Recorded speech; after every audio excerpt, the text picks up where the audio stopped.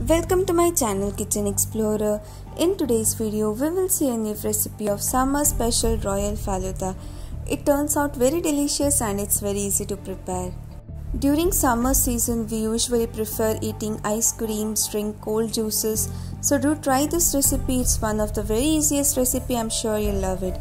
If you like this recipe, do like, share and subscribe, and do not forget to press on the bell icon button to get the notification. Let's get started. Take a bowl and to it add sabja seeds 1 tablespoon. Now to it add half cup of water. Just mix it, it turns double in its size. Let's keep it aside. To a boiling water add save 1 cup. Just mix it. You can use Falooda save. Here I have not used Falooda save.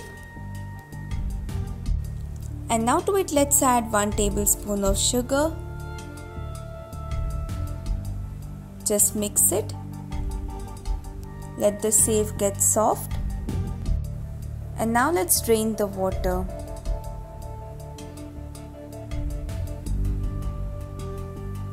Put around half cup of water to prevent further boiling. Here I have taken half liter of milk. I have boiled and chilled it. Now to it add sugar 1 tablespoon and mix until the sugar dissolves.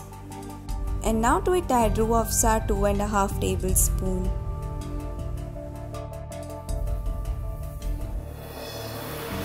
After adding roux afza, we need to give it a good mix. See, we got a pink color, rose pink. And now let's keep it aside. Take a serving glass. I'm going to decorate with little roux afza. And now I'm going to add around 1 tablespoon of sabja seeds. Put little pieces of jelly. Now put save.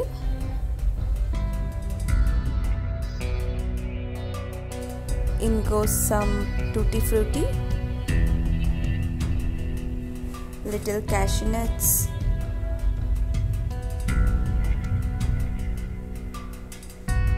and now add milk which we had mixed with roux afza. Mix them well. See how tempting and beautiful it looks. On top put 1 scoop of vanilla ice cream.